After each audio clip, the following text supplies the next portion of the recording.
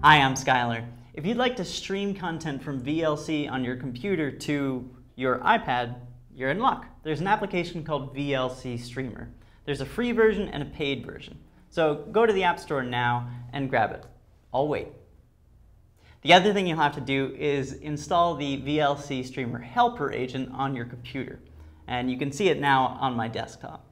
So I'm going to open VLC Streamer on my iPad, and you can now see the interface. And you can see that my computer is listed there.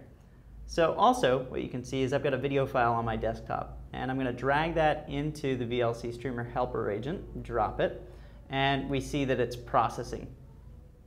Okay, so usually as soon as it starts to process, it'll become available.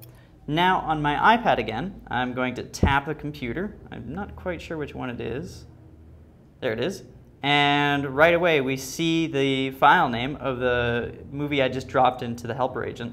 So now I tap it, and it's buffering because it's coming over Wi-Fi. There we go. You'll notice ads at the bottom. That's the free version of VLC Streamer, but you can buy it for $1.99 in order to get rid of those. Thanks for watching. I'm Skylar.